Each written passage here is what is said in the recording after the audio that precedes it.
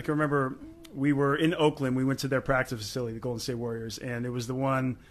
Clay Thompson had started talking about how they were better than the Showtime Lakers, and I remember. That was kind of a shot at his dad as well. I grew up yes, with Clay, yes. so we're going over the Bay Bridge. And that commentary is just still picking up. It's on Twitter. It's on Instagram. It's on all these social platforms. Radio. Yep. Oh, sports radio, everything. Crazy. And that's when Bron just said, he looked around and goes, you know what, guys? It's written.